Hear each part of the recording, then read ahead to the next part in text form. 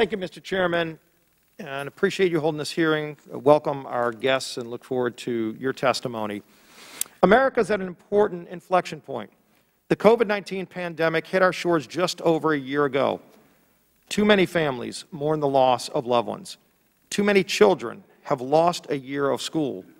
Many felt depression, and millions lost an irreplaceable year of their childhood. Too many family-owned businesses are permanently shuttered. Far too many low-income Americans have been thrown out of work because of selective, ineffective lockdowns. And now, we're finally starting to see a light at the end of the tunnel, as the title of this hearing suggests. American ingenuity has led the way. Operation Warp Speed, which President Trump put in place, delivered the fastest vaccine in history. Investments by this U.S. Congress over the past 25 to 30 years in biomedical research have provided the platform to deliver these vaccines. The American pharmaceutical industry, who are world innovators, as well, Dr. Fauci, as your team at the National Institute of Health, deserve tremendous credit for the work that's been done to deliver those vaccines. And the American people are starting to benefit. Through President Trump's leadership and his refusal to be told no, that led to extraordinary speed, warp speed to use his term, in getting the vaccines from the lab into the arms of over 100 million Americans. 112 million people, to be specific. More than 33% of the U.S. population have received at least one dose of vaccine. About 70 million people, 20% of the U.S. population, have been fully vaccinated. I commend President Biden for accepting the challenge that House Republicans issued at the beginning of this year to not just accept what was already in place, the 100 million vaccine goal, but to in fact double that to 200 million shots. We're now on pace to reach that goal that we set. But Dr. Fauci and Dr. Walensky, the question that I get asked the most these days is pretty simple. If I got the vaccine, why can't I resume my normal activities? Why can't my kids go back to school? Why can't I go to a restaurant with my friends again? Neither the CDC nor NIH nor the White House have provided a satisfactory or consistent answer to that question. In the absence of logical guidance, Americans have done what Americans do better than anybody in the world. They've taken the initiative to safely get back to their everyday activities and lives as best as they can. I know we've learned a lot along the way and are still learning about this virus, but the data now shows that the harshest lockdowns did not work. School closings did not work. In fact, they've done devastating damage to these young kids and still in many states are destroying future opportunities for millions of young children across America when all the science says schools not only can be reopened safely, but should be reopened safely. Despite the evidence, some local communities, especially in northeastern states, have chosen to remain locked down. Some communities, more so in the South, have chosen to lift mandates and safely reopen schools, as well as local businesses. Yet as of today, the 10 states with the highest infection rates are all northern states: Michigan, New York, New Jersey, Connecticut, etc. Florida gets a lot of media attention, much of it unfairly harsh, because the people of that state made an early decision to follow the science, to get kids back in school, and to make life as normal as possible while confronting this challenge of the virus. Their results certainly appear better than those of lockdown zealots in New York or California. But just last week, YouTube took down a video of a roundtable that Governor DeSantis of Florida led, talking with doctors about kids and schools and masks.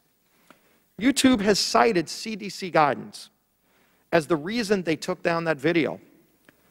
Why would anyone want to silence a governor of a state on the front line of this pandemic holding a roundtable with doctors about best practices regarding their own experiences in the real world and sharing what they've learned? The American people also deserve better answers about the federal government's response to the unprecedented surge of illegal migrants crossing our southern border. Last week, I led 10 of my colleagues to the U.S.-Mexico border to see firsthand the devastating national security, humanitarian, and health crisis that President Biden has created at our southern border with his disastrous open border policies. All Republicans on this subcommittee have made that trip to the border to see what's going on. At the Donna processing facility, we encountered thousands of migrants cramped into makeshift shelters in overcrowded rooms that were more than 10 times the capacity limits that had been set. We saw children in tears who simply wanted to go back home to be with their families, but instead, they were here in these federally run holding cells with at least a 10% COVID positive rate, many being held for longer than 3 weeks, well over the legal limit. President Biden also is not fully enforcing Title 42 of the Public Health Safety Act, designed to prevent migrants from spreading COVID in the United States. Since President Biden took office, families with children under 7 are being dropped off at the McAllen bus station in Texas and released from custody. No COVID tests, no quarantines, no enforcement that all Americans have to follow. Even more concerning is that the Biden administration may completely end enforcement of Title 42. If that happens, Border Patrol agents have told us that the number of illegal crossings at the border could mushroom even higher. As we toured the Donna processing facility, we saw the holding rooms that President Biden set up for young children. Each room is not supposed to have more than 50 people, 6 per cell. But what we saw was more than 400 children packed like sardines into these cells that were designed for less than 50. It was heartbreaking to see so many young children packed into these cells, laying on floors, many crying because they want to return home. Social distancing does not exist in these facilities. Dr. Fauci and Dr. Walensky, I would urge you to go down to the border to see what's going on at that federally run detention facility in violation of the very CDC guidance that you issue that we as Americans have to follow. But I also urge you as public health officials to understand the frustration and confusion of the American people. COVID-positive migrants are released into the country, and that's allowed, but a vaccinated person can't go to a restaurant. Kids packed into a crowded, poorly ventilated cell 6 inches apart, not 6 feet apart, for 20 hours a day is being allowed, but we can't reopen schools in America for in-person learning.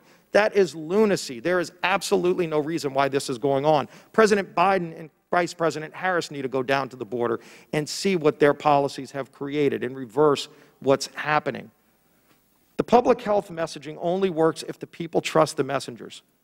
The light at the end of this tunnel, which every one of us on this subcommittee agrees on this point, as do our witnesses, that light at the end of the tunnel is to vaccinate as many people as possible and to reopen America. The Biden administration needs to do a better job starting today. Mr. Chairman, I yield back the balance of my time.